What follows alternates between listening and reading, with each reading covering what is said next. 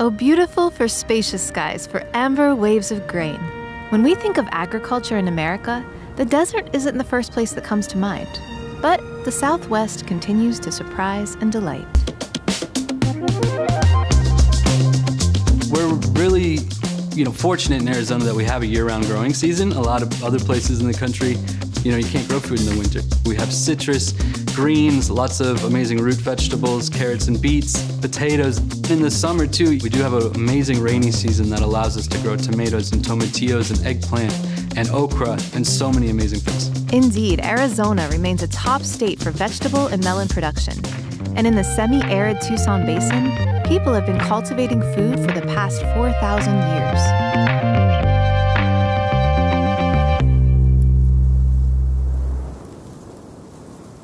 Growing food in the desert is just overwhelmingly difficult as it is. We have plenty of struggles with just it being extremely hot, but also lack of water. Arizona is in the midst of a population boom, and that, combined with the effects of the changing climate and extended droughts, has caused additional strain on their water supply. Cities are now turning to agricultural water sources, adding to the challenges farmers have faced for generations. I think anybody that's participating in agriculture down here is really doing something pretty amazing. I could have never imagined the reach that we have. We distribute to restaurants, households, schools, hospitals, and kitchens just all across the city and southern Arizona. It's grown really naturally along with the kind of group of growers that we started with. I'm really proud of the kind of growth that we've seen generally in the kind of base of agriculture in southern Arizona, which when we started was, unfortunately, we were seeing a lot of farms close. Growth for small farms means growth for small businesses, especially in Tucson, where restaurateurs know their farmers by name and everybody knows Eric. Here you go, Brian. Oh, let us see what we have. Kale from IRC New Roots. Nice. What's coming up? Lots more citrus, lots more greens. We're in winter. We're drowning in citrus. Yeah. We got tangelos. Did you? Mm-hmm. I ate all the blood oranges that we didn't sell. Why didn't they sell? Because I ate them all. Oh, that makes sense. When Pivot gives you lemons.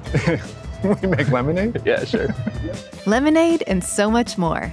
The idea for Pivot Produce came to Eric Sanford while working in the kitchen at 5 Points Market.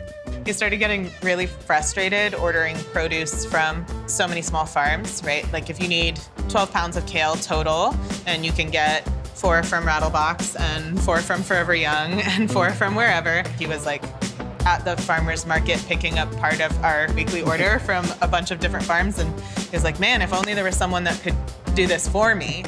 I've been a line cook since I was 15 years old. Landed at 5 Points at some point on that journey, and through conversations with Brian, developed an idea that which we needed to have more access to the produce that we were seeing at the farmers markets, and then through talking to farmers that farmers really needed a wholesale outlet. The product you may receive from a traditional wholesaler likely was harvested anywhere from 8 days to 3 months ago. The produce that we're distributing is harvested 2 to 3 days before it gets delivered. I had a 1987 station wagon that I would load with large amounts of vegetables at the time, but compared to what we do now, it really was not much. And I would drive out to farms, Marana, Cochise County, bring it all back here, organize it in a garage with a couple of refrigerators, and distribute it. It's actually branching into northern Arizona, like Sedona, Flagstaff, for greater crop availability in those months that are more difficult for growing. So maybe we can have some lettuce in the summer. When you actually start working with seasonal food, I think you learn a lot about what grows really well in your region and why it's unique to the place that you're creating a menu. It's interesting working with the seasons here. We can pretty much only grow nightshades and cucurbits in the summer. So, we had a small little farm of our own for a few years, and our first planting was with monsoon rains in the summer, and we accidentally grew 600 pounds of cucumbers and 600 pounds of melons. Harvested at the same time, like ready to go. We were making lots of melon juice. Brian and Jasper of 5 Points Market and Restaurant in Tucson are well accustomed to making the best of whatever comes their way. And when we say the best, we mean the best. Yeah, this is the dish that kind of made us famous. It was mentioned in the New York Times when we first opened. I don't think we're famous. Not famous. But I think that article did kind of make us... It propelled a lot. Yeah. That's when we went from a couple of servers and 3 cooks to a bunch of people we didn't know helping us do things. The dish that made them famous? Huevos rancheros. Sometimes people from away struggle with this dish, and I'll offer them a side of sour cream. I'm not struggling. Good. It's like a local level of heat. I think some people maybe just don't eat chili peppers very often. But then the avocado is nice and cool. Right, it cuts through it. Cheese cuts through it. The beans aren't spicy. The tortillas aren't spicy. And you got the saltiness of the cheese and fat kind of to block a little of that heat. Oh, it's perfect. Jasper and Brian moved to Tucson with no plans to open a restaurant. But they had both worked in the service industry and shared a passion for well-crafted food, natural wines, and cocktails. Legend has it, when the town baker who supplied 5 Points with their bread and pastries decided to shut down shop, Jasper taught herself how to make what would become Tucson's most coveted baked goods overnight. I was just like, I'll figure it out. And I did. And since then, maybe some of it was done in our kitchen at home. I didn't go to culinary school. We both worked in restaurants, and everything that we've created on our menu here is a result of that experience and just putting flavors together that we enjoy. Some of the menu is designed around, trying to hit all the marks, like where someone who might have food allergies or dietary restrictions could eat good food. We work exclusively with organically grown products. The growers don't necessarily need to be certified organic, but they do need to commit to not using pesticides on their products, and that's something that our customers drive. The demand is to have an organic and natural product. When we started, our menu only had 5 items on it, and it was just really simple. In general, our menu has mostly stayed the same and reacted to seasons. The connection to actual seasonality, of course, farm to table has been this big movement everywhere. Kind of trying to maintain the casual brunch vibe with seasonal produce and fresh ideas. Fresh ideas, like the one Brian and Chef Ken Julian dreamed up for what is arguably one of America's best sandwiches. It's a pretty simple sandwich. We have a smoker, and we smoke beets. And then it has a jalapeno cabbage slaw, and a local pecan puree. It's on house-made organic ciabatta. This is so good. This is such an unusual flavor combination, but it's just perfect. It's like hitting every tone. This is the smoked salmon Benedict. It's nostalgically the perfect thing to eat while drinking a glass of Prosecco. House smoked salmon from Naknek Family Fisheries in Alaska, caramelized onion and mustard potato pancake, and then some local greens in a house vinaigrette with shaved root vegetables. I think the breakfast toast is an unsung hero. This has a boring name, that's why. We've got barrio bread, barrio heritage grain bread. Pesto shells, so just like a very simple olive oil basil folded into soft milk cheese. And then a Chianti wine jelly atop the eggs, which the balance of the sweet and the salt is really lovely. Not the most camera ready. It's not ugly. It's the most beautiful breakfast toast I've ever seen. This kind of fare is what makes 5 Points Market and Restaurant Tucson's go-to for Sunday brunch, where finding a table can be like winning the lottery. But no amount of popularity could protect them from the effects of a global pandemic. We completely closed to the public for 18 months. The last few weeks have been my first few weeks really back on the floor, and I just keep seeing people that I haven't seen in 3 years who have been here supporting us the whole time, and it's it's beautiful. It's a little emotional. We worked really hard the last few years to make a lot less money.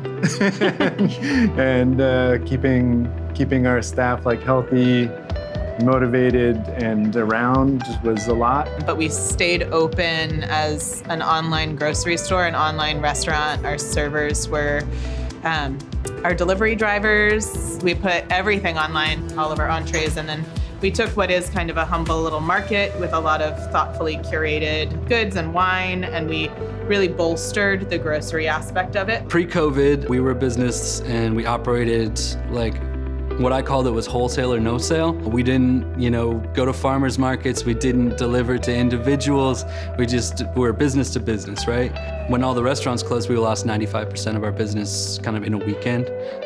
That included 5 Points and some others. People were stuck in their homes, and farmers were stuck with a bunch of extra produce, not to mention seeds in the ground for the next season. It was a new problem in need of a new solution. So I think I had a couple beers and I sat down at the kitchen table with my wife and we decided to launch a home delivery kind of CSA style business. I set the website up, I launched it, I said 100 customers is about all we can handle. I accidentally put an extra 0 on it and we had 350 people sign up in 24 hours. So the next morning had to figure out how we were going to deliver to 350 homes all across the city, and now we delivered 500 CSA style bags every week. Yeah. Sustainability, first and foremost for me, comes down to like, is this sustainable for my body and my brain? And so sustainability for us has actually looked like slowing down, and that so relates to how we work with local farms too. I mean, if we want to just continue to grow and grow and grow, we won't be able to source all of our food locally. It's really important to us that through this whole supply chain, that the individuals that are growing and producing this food are treated equitably as well. So we're talking about not just the farm owner, but the farm worker, not just the restaurant owner, but the line cook, and not just me as a business owner, but the folks that work in here and process all the amazing food.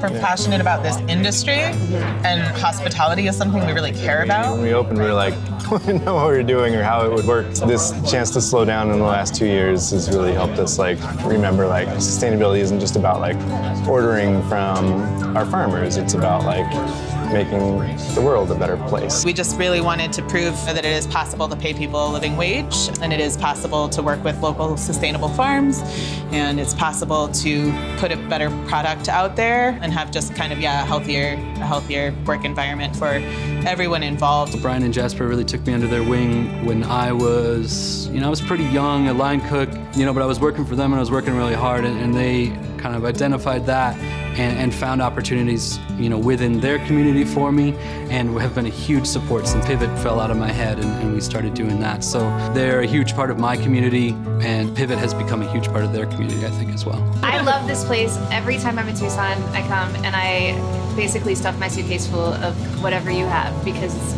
all so perfect. Some of that's local producers, some of that's companies that were started locally, and then some of that is just products that we feel are underrepresented here and also are just really fabulous. I spent a couple weeks this pandemic finding a way to get Duke's mayonnaise here in Tucson, and that was my last big project, and I think it's paid off because we've always got a jar of it in our home now. We definitely, I think, have increased the amount of restaurants that are working with local farms, especially with Eric taking off and creating Pivot Produce. I think that was huge for Tucson. It's been good for Tucson. It's been good for everyone.